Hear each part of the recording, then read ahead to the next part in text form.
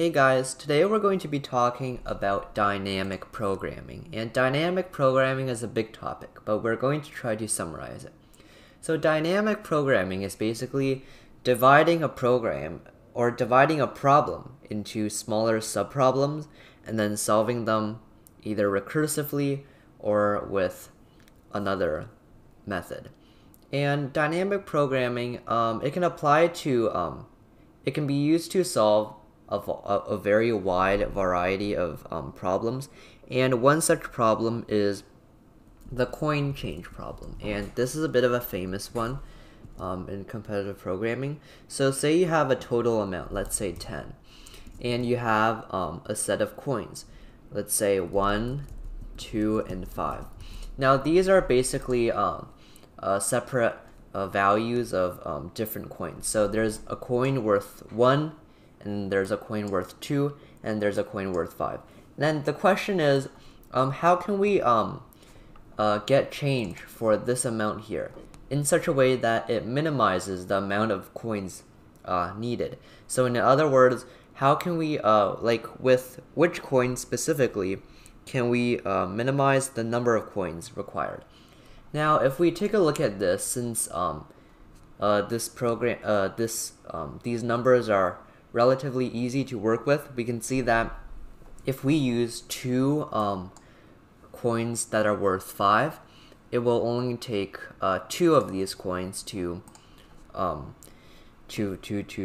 get the target amount of 10 cents or dollars or whatever it may be. And it uses 2 coins, which is better than, say, if you use only coins that are worth 2, in which case you will need 5 coins. Now another example, if you have say the total amount you want to achieve, if you want it to be 7, 7 is too easy, maybe 8.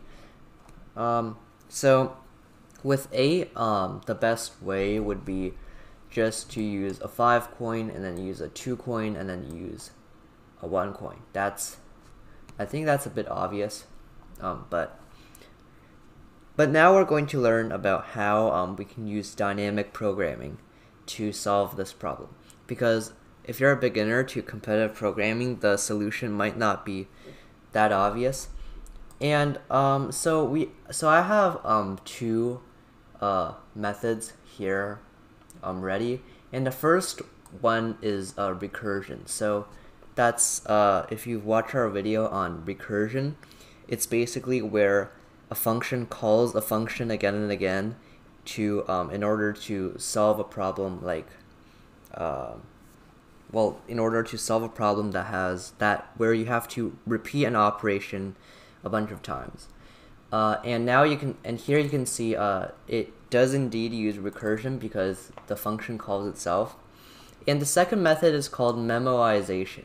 And memoization is basically where you prepare an empty array or a list or whatever, and you slowly fill up the array with solutions. Now with this method, you wouldn't have to use recursion, and as you know, recursion can get really messy. With larger numbers, it becomes super slow exponentially, and they usually have exponential time complexities. But with memoization, you can just slowly fill up the array with solutions. And whenever you want to check what the solution is for a previous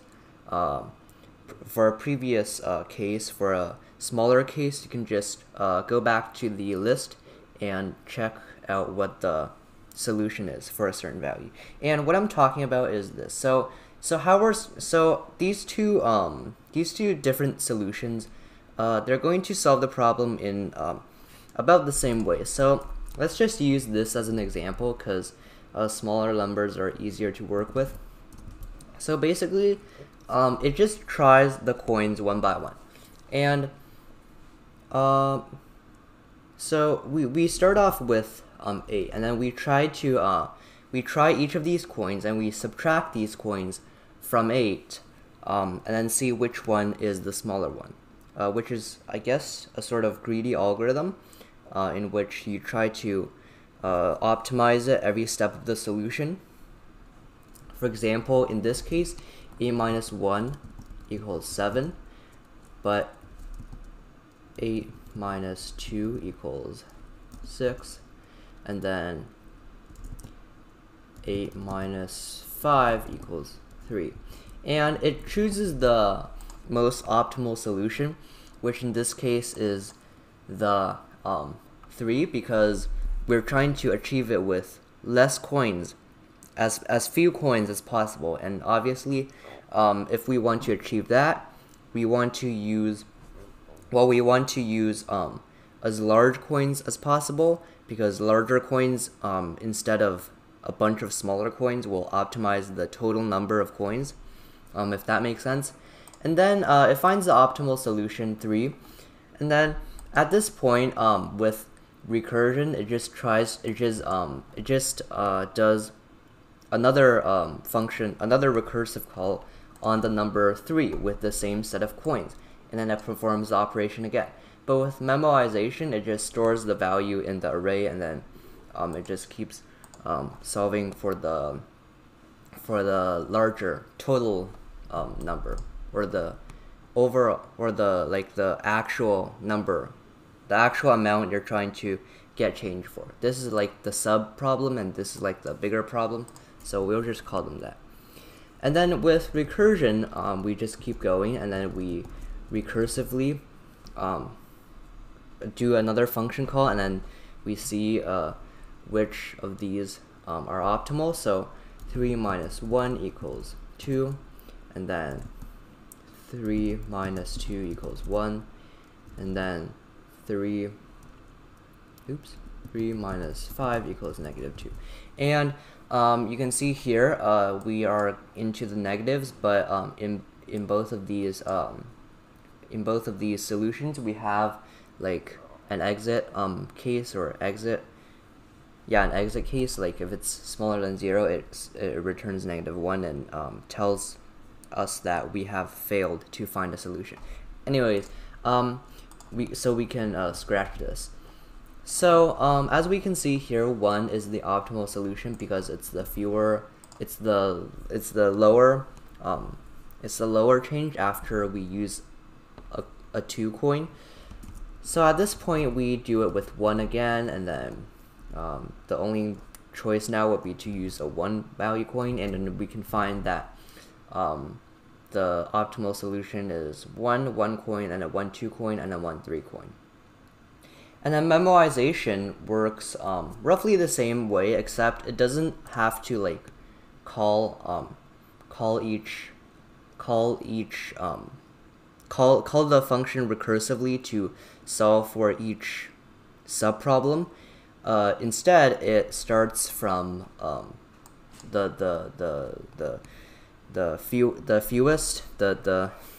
smallest value, and then works its way up to the larger subproblems. So let's actually see this in action.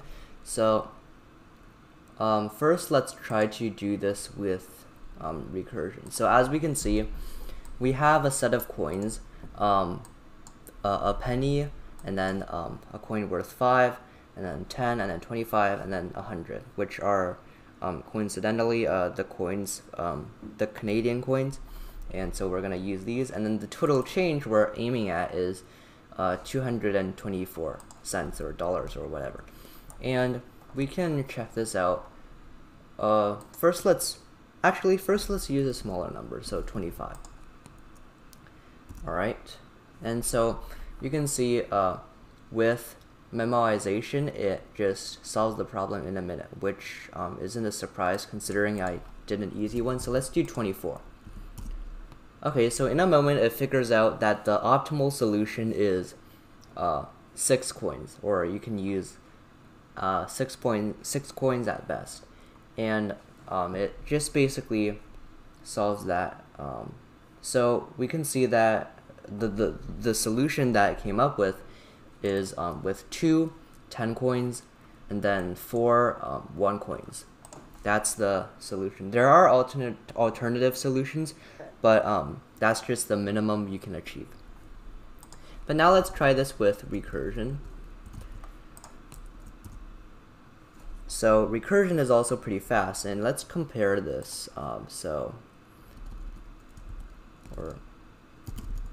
There.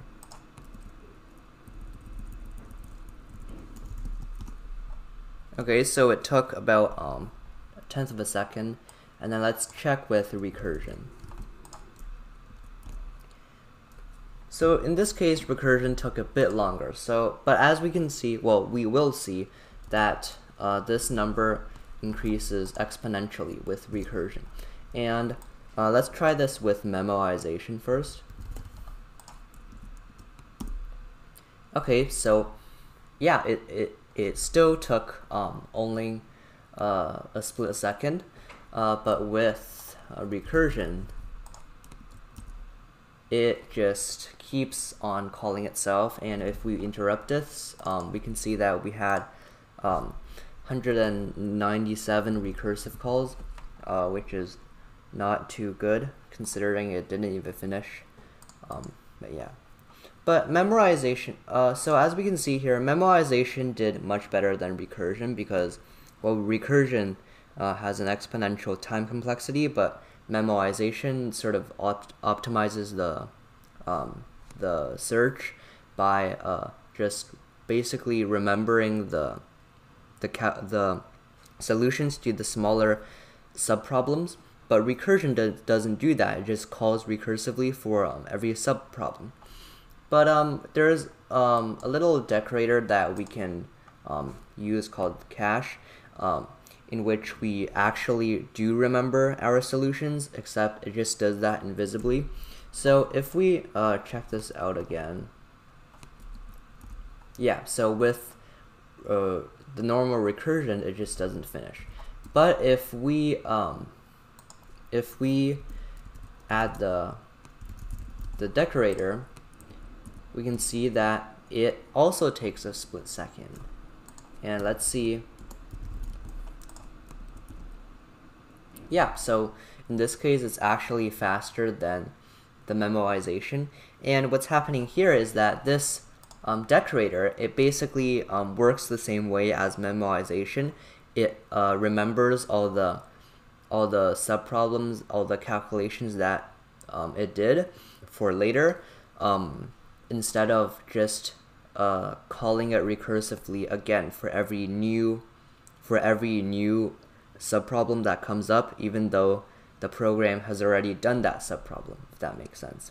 So yeah, except that might be more optimized than the memoization solution I came up with. So yeah.